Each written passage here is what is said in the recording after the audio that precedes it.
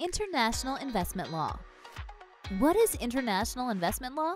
It is a field of public international law that governs relationships between states and foreign investors. Whereas the WTO exists for international trade, the international investment law system doesn't have an overarching organization. Sources of international investment law. Investment treaties. According to the 2019 World Investment Report, there are 2,932 BITs and 385 TIPs. The first BIT was concluded between Germany and Pakistan in 1959 to provide protection of foreign investment. The golden years of the BITs was from the 1990s to the 2000s, when about 160 BITs were concluded every year. The proliferation of BITs gained momentum during this era as developing countries incorporated BITs into their national economic development schemes for the promotion of foreign direct investment.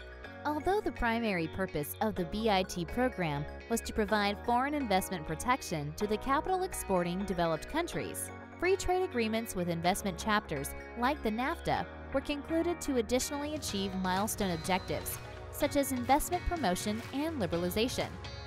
ICSID Convention.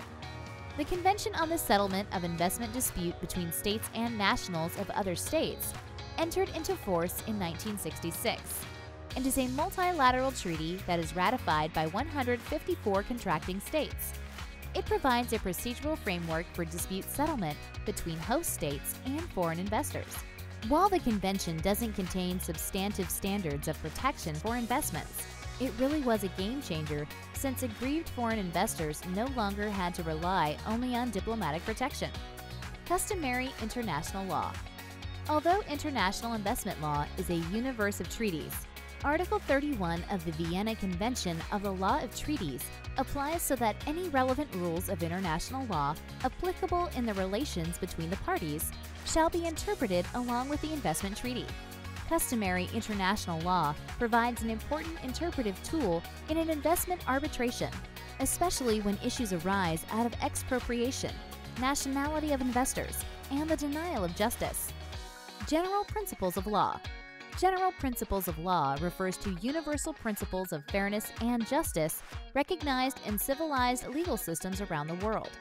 Examples are good faith, the impartiality of judges, and the right to be heard.